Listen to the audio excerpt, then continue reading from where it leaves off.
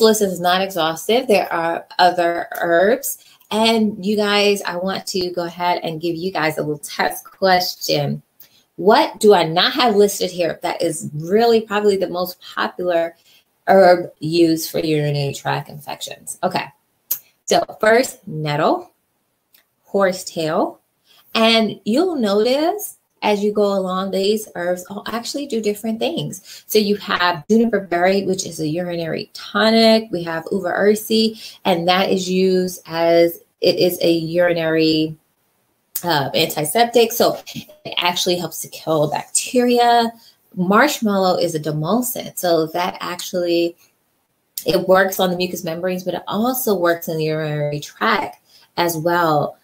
We have nettle and horsetail. Those are nutritives. They also are helpful for diuretics. So they help you to urinate, and many more herbs that could be added to this list. So nettle, horsetail, marshmallow, buku, barley. And barley, a lot of times we don't think about it. We just think about, you eat barley. It's just a grain, but a lot of these herbs, even the culinary ones, are very medicinal. And barley juice, very strong use for urinary tract infections. And I gave a recipe about barley juice or barley water with a little bit of lemon. Juniper berry, uva ursi, and blessed thistle. All right, so let me see if anyone did comment, and I don't see a comment. So the other one that is really popular is cranberry juice. All right, so nettle. Nettles contain high levels of calcium, silica, and other minerals that can help strengthen the bones and the connective tissues. Nettle root, most of the parts, whenever you're looking at nettle, it usually is the green leaves, but the nettle root can also be useful for the kidneys and for the bladder. So as I was saying, nettle root, tonic for both the kidneys and the bladder. And we know that with the kidneys, the bladder, the reproductive organs of both male and female are all complementary to the kidneys. So anything that is beneficial for the kidneys is going to be good for the bladder, and so on and so forth. Nettle extract. So nettle extract was also shown to be anti-inflammatory. Nettle also is useful for seasonal allergies, and it can help the body to produce histamine. Let's see if I have any more notes on nettle.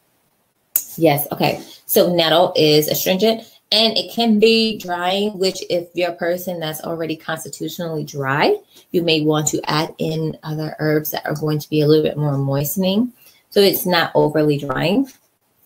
So nettle can help with hemorrhage, and that's with the astringency, helps to tone, but it can also stop excess water and even blood, so hemorrhage. It's also helpful for the urinary tract infections. It's good for PMS, fertility issues, and stones in the kidneys. So it's also useful to stimulate milk production, but it is drying, so you don't want to use it in too much excess. But nettle is also safe for children and for pregnant women. It's really good because it does have that iron that could be really helpful when you are pregnant and your body needs it has more blood. And so what I also wanted to do, let me go ahead and show myself, and that's so I can show you the nettles that I have here. All right.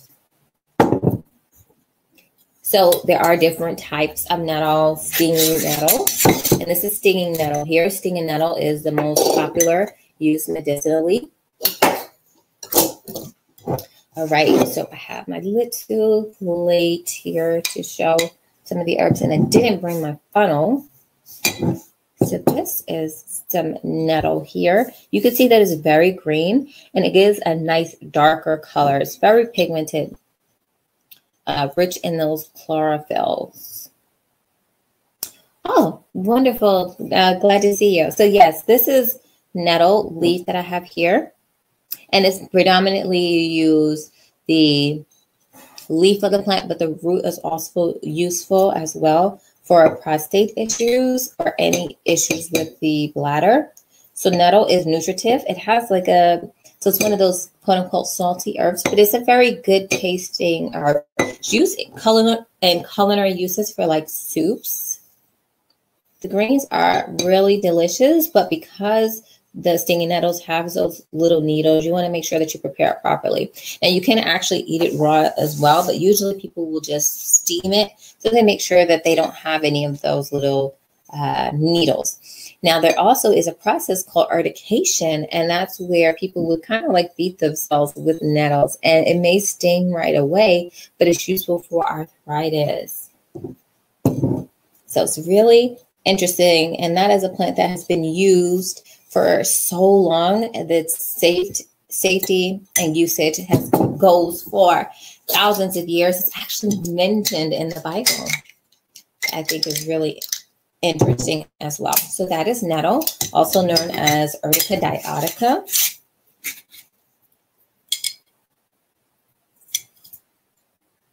All right.